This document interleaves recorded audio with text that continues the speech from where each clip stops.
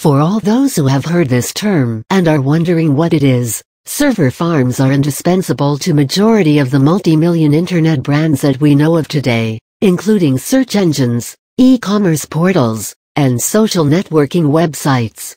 Forget internet-based companies, it is the right hand of any large enterprise.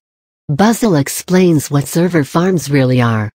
Web farms, a kind of server farm. The terms web farm or web server farm are used to describe a special set of server farms that fulfill one or more of the following conditions. It belongs to a website company that provides web hosting. It acts as an internet service provider. ISP. The website company to which it belongs is hosted on more than one server. A server room or data center is a must-have for all organizations, regardless of whether they are big and established or small and in the nascent stages. This is because it is here that all the server computers, the veritable lifeline of the firm, are housed and are connected to supplementary network hardware, namely, switches and routers. These servers not only contain all company and client data, but also backbone the infallible internal network necessary for the organization's overall survival. How does one define a server farm, then? A typical data center or a server room would occupy one portion of the office building, or if the company is housed in a multi-story building, probably an entire floor. Server farms, on the other hand, are independent facilities dedicated to housing all the servers of a firm. The location of the server farm of a company is often kept a secret from its clients, a necessary measure to ensure their security, given that they are home to a large pool of confidential data. However, in 2012, Google broke this tradition by not only revealing the location of 8 of its data centers, but also inviting the press for an exclusive look. Other internet superpowers like Facebook and Microsoft soon followed suit. Server farms are generally associated with large organizations, ranging from formidable internet titans to the paramount national governments of various countries. Educational institutions such as universities also generally tend to have server farms on their campus for the purpose of maintaining connectivity between all its affiliated schools, to store student/employee information, and to house all other educational and miscellaneous resources. With our write-up, we aim to shed light on the factors to be taken into account while designing these awe-inspiring facilities, as well as the role they play in the success of an organization. A peek inside a server farm. Quite understandably, a server farm is made up of many clusters of interconnected server computers. Before elaborating on the functions performed by these servers, it is necessary to first understand the computing architecture, the basis of the entire arrangement that is used to tie all these servers together. Technology and architecture. Much before the advent of the personal computer (PC), computerization of operations in a company was very rare, and large firms that raked in a lot of profit could afford it. Those were the days of the mainframe computers, which were not only exorbitantly priced, but also enormous in size. Also, they constantly needed cooling. Because of these reasons, they were kept in separate rooms wherein a suitable temperature could be maintained.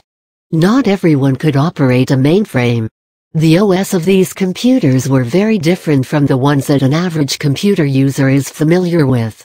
Skilled technicians who had a clear understanding of the hardware and software of these supercomputers were the only ones who could write programs to interact with them.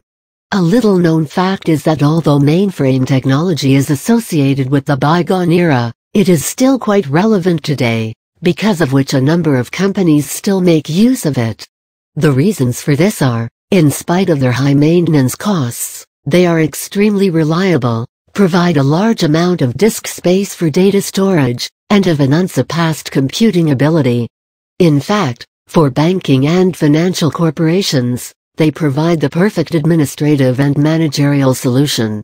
But then again, with PCs becoming ubiquitous, using an interconnection of PCs programmed to act like servers soon emerged as a lucrative alternative to mainframes.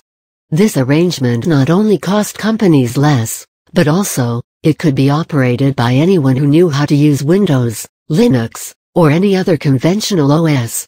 Moreover, as there was more than a single computer, the core of the network could be accessed from multiple points, and also, it was child's play to expand this network. Employee of an IT company monitoring servers in a server farm. The client-server architecture, however, is not without its share of drawbacks. Obviously, distributing the functionality of a single monster computer amongst the handful of personal computers with only a percentage of the former's computing power is a challenging task. It needs to be dealt with by putting in place strong load-sharing algorithms. PCs are also more susceptible to failure, and hence a good mechanism to back up all the servers has to be additionally employed. Many of the world's largest enterprises have still not entirely adopted the client-server model for their network architecture, and therefore in many organizations today, one may see the use of mainframe technology in addition to server farms, or else the implementation of some sort of hybrid architecture involving the best elements of both.